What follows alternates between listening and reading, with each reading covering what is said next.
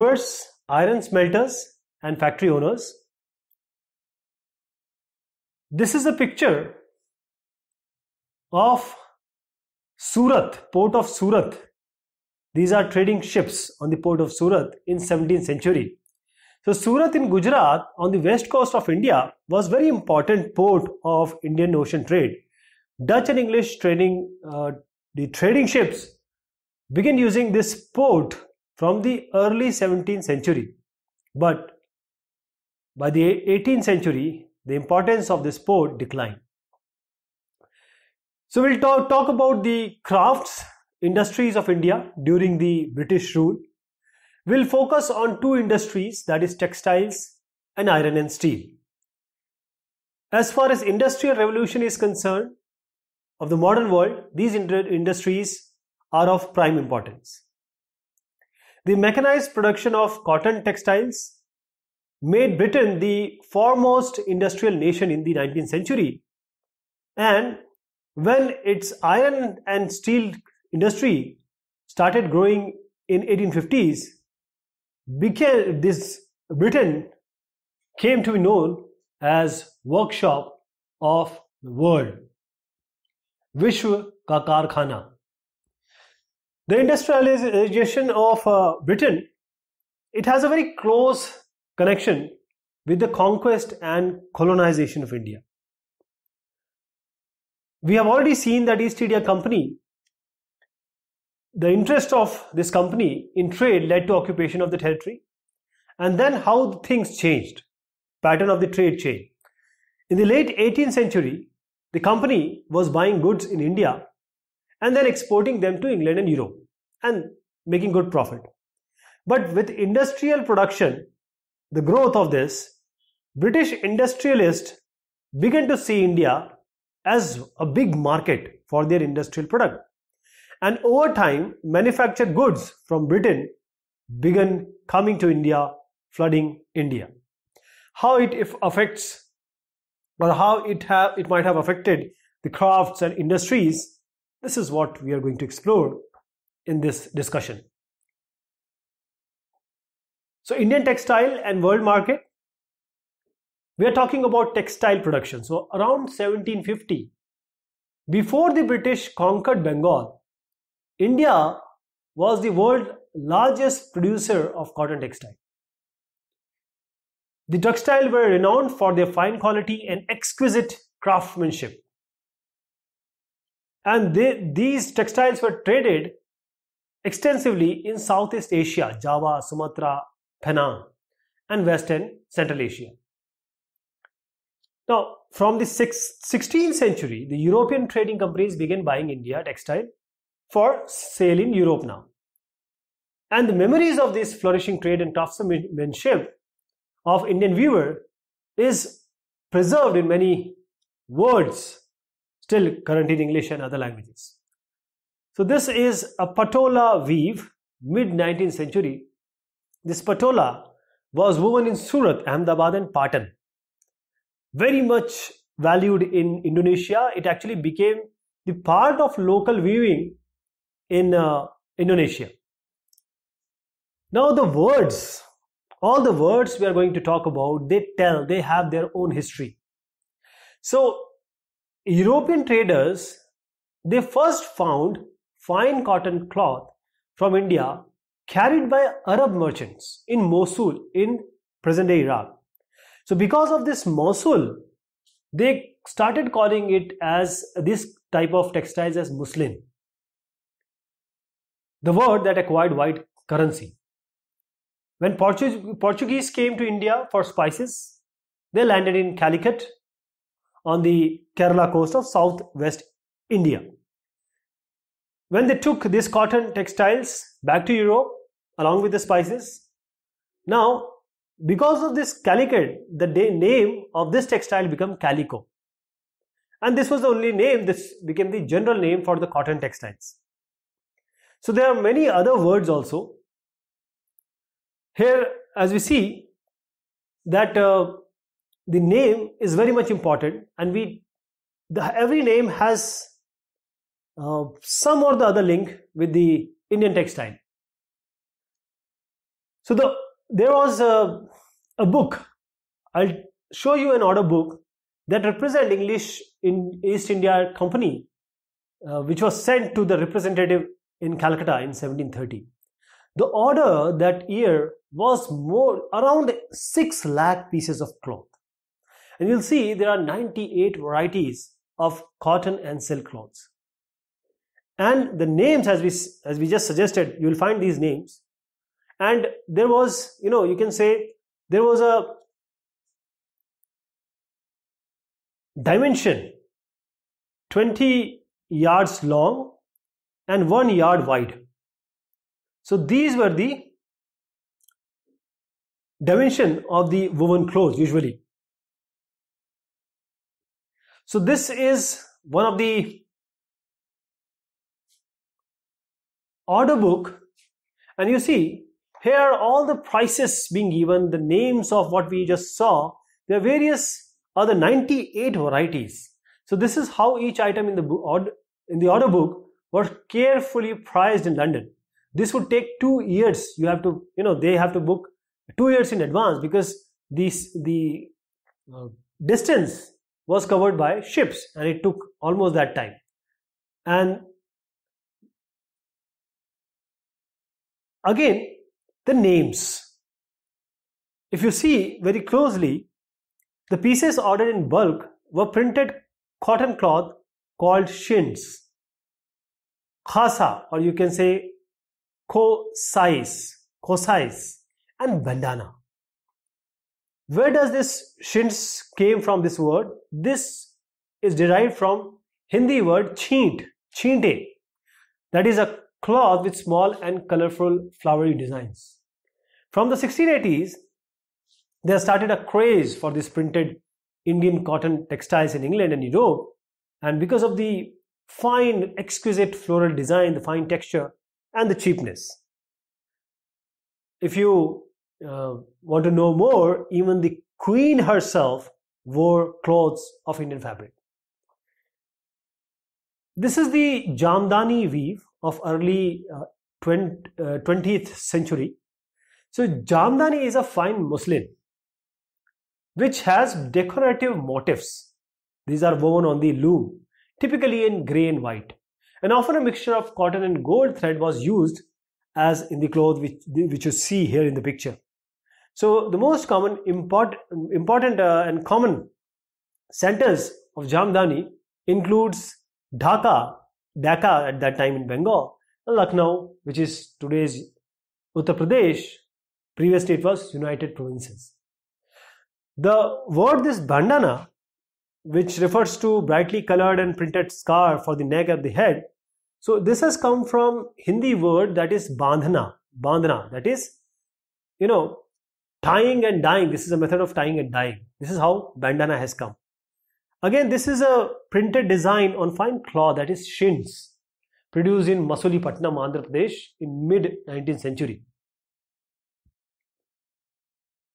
So there were other cloths in the order book which we just saw, and the place of origin like Kasim Bazar, Patna, Calcutta, Odisha, Charpur. So these names, the widespread use of these words, it showed how popular were Indian textile in different parts of the world. This is also an example of bandana design. Early 20th century, there is a line. In this Orni, a two-tie dye silk piece are seamed together with gold thread embroidery. So bandana patterns were mostly produced in Rajasthan and Gujarat. So what about Indian textiles in European markets? There is a word which is going to come, which is spinning jenny. This is a machine by which a single worker could operate several spindles onto which threads was spun. So when the wheel was turned around these spindles, it rotated. So by the early 18th century, worried by popularity of Indian textile, bulk and silk makers in England, they started protesting for import of Indian cotton textiles. So in 1720, British government banned the use of printed cotton textiles, that is shinds, in England. and that act was also known as Calico Act. And at that time, textile industry just come up in England, so they have to compete with Indian textiles, and English producers, they want a secure market, so they want to prevent the entry of Indian textiles. So the first to grow under government protection was the calico printing industry. Indian designs were now imitated and printed in England itself on white muslin or plain unbleached Indian cloth. Now there was a competition with Indian textiles, so there was a technological innovation which was sought. In 1764, spinning jenny was invented by John Kay, which increased the productivity of traditional spindles. And then the steam engine, the invention of the steam engine by Richard Arkwright in 1786, it actually revolutionized the cotton textile weaving. Now cloth can easily be woven with vast quantities and cheap. But Indian textile continued to dominate world trade till the 18th century. European trading companies, the Dutch, French and English, made enormous profits with this trade. So these companies, they purchase cotton and silk by importing silver in India. But when the English East India Company gained political power in Bengal, so it no longer had to import precious metal to buy Indian goods. They collected revenues from the peasants and zamindars in India, and this revenues can be used to buy Indian textiles. Here is a sea view of the Dutch settlement in Kochi of 17th century, and you can see that as the European trade expanded, trading settlements were established at various ports. The Dutch settlement in Cochin came up in 17th century. You can see the fortification also here. So these were the weaving center. So just at a glance, you see star shows plain white, check and stripes in the plus sign, the diamond shows the shins, and the triangle shows the silk. So who were the weavers? Weavers, they belong to a community that specialized in weaving, and the Tanti weavers of Bengal, the Julahas or Momin weaver of North India, Saleh and Kai Kolar and Devangs of South India, were these communities famous for weaving. You can see here a Tanti weaver of Bengal painted by Belgian painter Solvins. The Tanti weaver here is at work in the pit loom. See, this is a pit. So there are two stages basically. The first stage of production was spinning, mostly done by women. The charkha and takli were household spinning instruments. The thread was spun on the charkha and rolled on the takli. So when the spinning was over, the thread was woven into cloth by the weaver. In most communities, this is done by men. For color textile, the thread was dyed by rangarees, dyer. For printed cloth, the weaver needed the help of specialist block printers known as chippygars. So handloom weaving and occupations associated with it provided livelihood for millions of Indians. But there was a decline of Indian textiles. Orang word will come, a Persian term for warehouse, bhandar, a place where goods are collected before being sold, also refers to workshop. So the development of cotton industries in Britain, it severely affected textile producers in India in many ways. First, Indian textiles now had to compete with British textiles in the European and American market. Second is exporting textiles to England because of very high duties become almost impossible now. By the beginning of 19th century, English made cotton textiles, they ousted Indian goods from traditional markets of Africa, America and Europe. So thousands of weavers in India were unemployed. Bengal weavers worst hit. So English and European companies stopped buying Indian goods, and their agents no longer gave out any advances to the weavers. So here is a letter signed by and given by, this is a petition you can say, by 12,000 viewers, and they were just saying that these orangs are closed and now they just don't have no work and they will starve for food if the company doesn't come into action. So as I was saying, that advances were not given. Distressed viewers, I just showed you the petition. It was written to the government for help. But worse is still to come. By the 1830s, British cotton cloth flooded Indian market. In fact, by 1880s, 2/3 of all the cotton cloths worn by Indians were produced in Britain. So this affected not only the specialist weavers, but the spinners. Thousands of rural women who made a living by spinning cotton rendered jobless. So handloom weaving is not completely dying at that time, because certain type of work can only be done by machine. For example, saris with intricate borders or cloth with traditional woven patterns. So this was still in demand. Nor did the textile manufacturers in India produce a very coarse cloth used by the poor people in India. Sholapur in western India and Madurai in south. So these towns emerged as an important new center for weaving in late 19th century. Later than this Mahatma Gandhi movement, national movement, Mahatma Gandhi urged people to boycott imported textile and use the hand-spun, hand-woven cloth, khadi. Khadi became ultimate symbol of nationalism. The charkha, it came to represent India and was put by Indian National Congress in their tricolor flag in 1931. So what happened to these weavers and spinners? They just found some other work. Some left the country, and then some weavers found work in new cotton mills that were established in Bombay, Ahmedabad, Sholapur, Nagpur and Kanpur. So here is a picture of workers in cotton factory, circa 1900, and this is photographed by Raja Deen Dayal. Mostly women you can see. Spinning department women, weaving department mostly men. So the first cotton mill in India was set up as a spinning mill in Bombay in 1854. And from the early 19th century, Bombay had grown as an important port for export of raw cotton from India to England and China. So it was very close to the vast black soil tract of Western India where cotton was grown.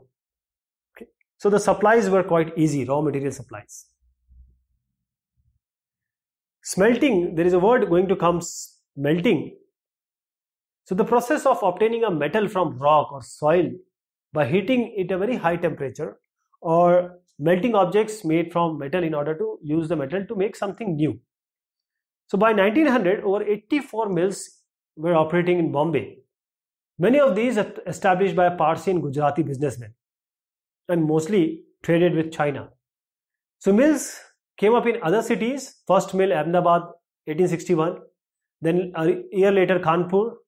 Growth of cotton mills led to demand of labor. So thousands of poor peasants, artisans and agricultural laborers moved to the cities to work with mills. So in the first few decades of its existence, the textile factory industry faced many problems. First, the competition with imported Britain textiles, cheap. So in most countries, government supported industrialization by imposing heavy duty on imports. That will eliminate competition and protect the infant industry or the native industries. But we had a colonial government. So this protection was not there. Okay. The first major spurt in the development of cotton factory production in India was during the First World War, when textile imports from Britain declined because of the war, and Indian factories were called upon to produce cloth for military supplies. This is Tripu sword made in late 18th century. We'll talk about this woods steel. So you can see that this is written in the gold on the steel. Tipu sword were quotation from the Quran with messages of victory, and here you see a tiger head towards the bottom of the handle. So the sword of Tipu Sultan and wood steel, we will talk about a story of Indian steel and iron metallurgy by recounting the famous story of Tipu Sultan, who ruled Mysore till 1799, fought 4 wars, ultimately dying. So Tipu's legendary sword is still in the museum in England. So what was incredible about this sword was that it could rip through the opponent armor. So the quality of the sword came from special type of high carbon steel called woods, made all over South India. So wood steel were made into swords, produce a very sharp edge with a flowy water pattern. And this pattern came from carbon crystals embedded in the iron. So Francis Buchanan, who toured Mysore in 1800, year after death of Tipu Sultan, he also left an account of technique by which wood steel was produced in many hundreds of smelting furnaces in Mysore. So in these furnaces, iron was mixed with charcoal and put inside small clay pots. Through an intricate control of temperature, the smelter produced steel ingots that were used for sword making, not just in India, but in Western and Central Asia too. So this woods is an anglicized version of Kannada word ukku, Telugu hukku, Tamil and Malayalam urukku, that all means steel. So Indian wood steel, it fascinated European scientist Michael Faraday, who is a legendary scientist, discovered electricity and electromagnetism. He spent 4 years to study this Indian woods. But the wood steel making process, which was wide in South India, was completely lost in mid 19th century. The sword and armor making industry died because of the conquest of India by British, and imports of iron and steel from England, it actually displaced the iron and steel produced by craftsmen or craftspeople in India. So here is iron smelters of Palamau of Bihar. There is a word going to come, bellows, a device or equipment that can pump air. So we will talk about abandoned furnaces in villages. This production of wood steel was highly specialized technique of refining iron. But iron smelting very common till the end of 19th century. In Bihar and Central India, every district has smelters, right? They manufacture or implement. It is used the ore to produce iron.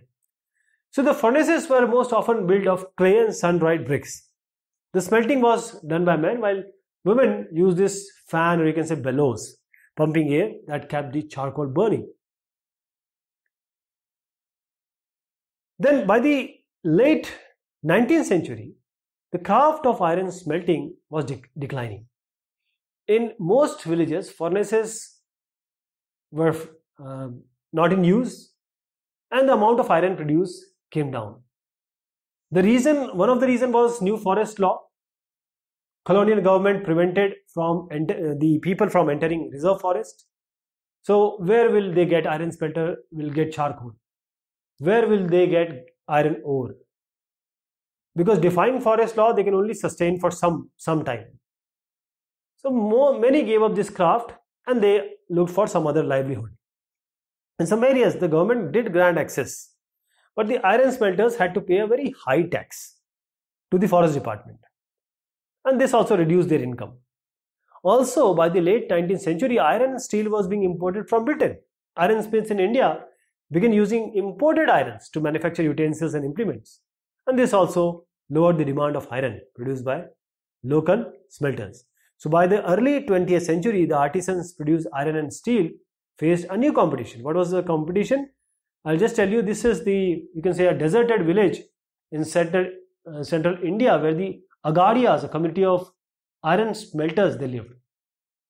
Ultimately, they left. They didn't, because of the famine, because of the various, hard times to survive. they left this work and left the villages too.